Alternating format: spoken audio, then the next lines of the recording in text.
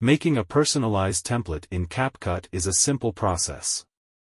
Let me guide you through it. To start, launch the Capcut application on your mobile device. Once inside, initiate a new project. Then, choose the images or videos you wish to incorporate into your template, or alternatively, import a pre-existing template. After making your selections, proceed to create the video. Before finalizing, make any necessary adjustments, such as removing the Capcut watermark or editing the template to your preference.